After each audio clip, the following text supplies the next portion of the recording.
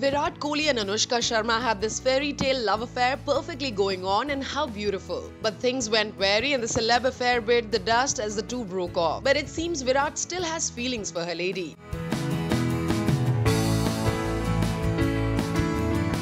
At a recent event, when Virat was asked to sing on the stage, what a song he chose. Jo Wada Kiya Woh Nibhana Padega from the film Taj Mahal. An iconic song and an iconic film.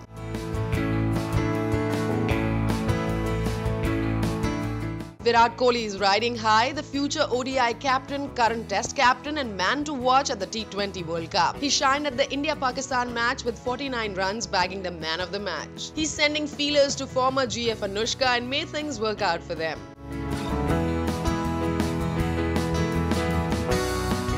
Yeah, they look so good together and they indeed could be the best couple. We need to see them reconcile to have our faith back in love. Anushka, you're listening, right?